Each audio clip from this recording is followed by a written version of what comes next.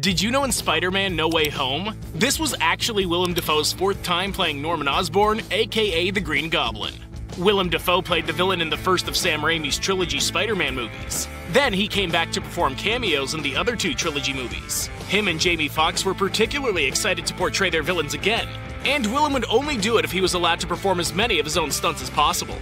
Did you know in Ant-Man, Paul Rudd was actually too buff for his initial costume design?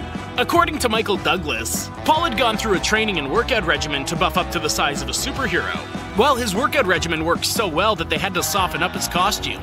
On top of that, Paul worked with a gymnast to be able to do the rolls and flips. He said that all of it was so he would be as convincing as possible as a superhero. Did you know in Black Widow, Natasha Romanova's wrist-mounted lasers are yellow to pay homage to the classic Black Widow costume in the comics? The Marvel Cinematic Universe frequently likes to make comic book references in their works to pay tribute to where the Marvel Universe started. Costume references are one of the most common ways the Marvel Cinematic Universe likes to pay homage to the Marvel Comics. Different Marvel characters will have different costume alterations to represent the original comic book from throughout the Marvel Cinematic Universe. Did you know in Underworld, they actually tried to do a crossover with Marvel Studios?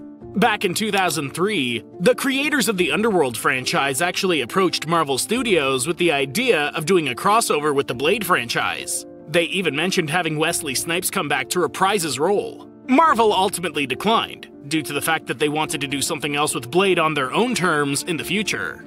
Did you know in The Unbearable Weight of Massive Talent, Nicolas Cage actually had to do research on how to play himself? Nicolas had to watch some of his more unconventional press interviews to research and prepare his alter ego look. He even developed the wardrobe and look of his alter ego off of what his appearance looked like in those interviews. He even took the boots, black jeans, and leather jacket from his promotion of Wild at Heart in 1990.